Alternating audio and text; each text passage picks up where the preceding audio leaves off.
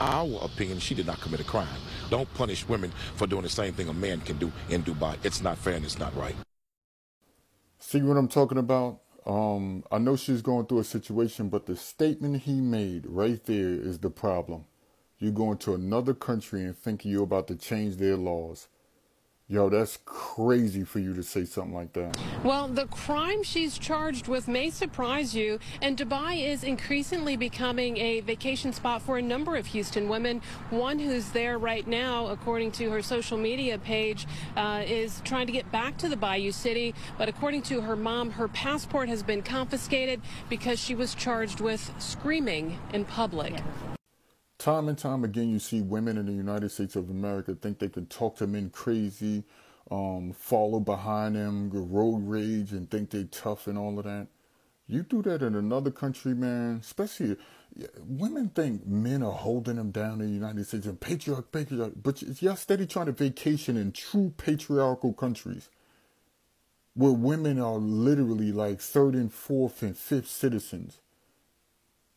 So y'all crack me up. Y'all trying to vacation in it, but you complain about what's happening in America. Yeah, you just armchair warriors, armchair complainers. So y'all go into these countries, not understanding the laws, think you could do the same thing that you gotten away with in America your entire life. Just because somebody, oh, I'm going to get him told, you ain't going to talk to me in the kind of way. You do that overseas, you're done. Especially for women in the Islamic, come on, bro. So y'all got to understand that. So it is what it is. It also could result in prison time. So it's very scary. The trip turned terrifying for Tiara Young Allen when her mom says she was a passenger in a friend's rental car and they got into an accident there in Dubai. Tina Baxter says when her daughter went to the company to retrieve her ID, credit card, and other items left in the rental, Baxter says it did not go well. She found out that she could only receive those items if she paid an undisclosed amount of money. She dealt with a very aggressive individual, a young man there who was screaming at her. Baxter says her 29-year-old daughter ultimately yelled back at the rental car agent, she says resulting in her being charged for screaming there in Dubai. And so she is in jail for one reason and one reason alone. She raised her voice. In that country, a female is not even allowed to raise her voice. If she raises her voice, it's punishable by jail time. It's been very emotional. There are some days I stay up all night crying. They have a strict law system that is really based on theocracy.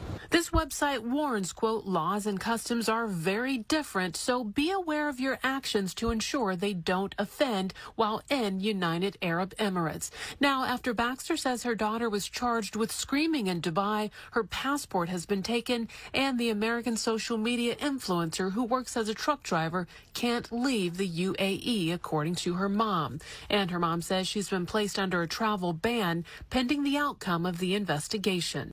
That's hilarious. The news know how to help you out and throw you under the bus at the same time. You say they keep showing her YouTube? Did y'all see that? The sassy trucker, that says it all, yo. And they doing it on purpose. Because they already know where they coming from. They already know what they're doing. Society, the United States of America society knows.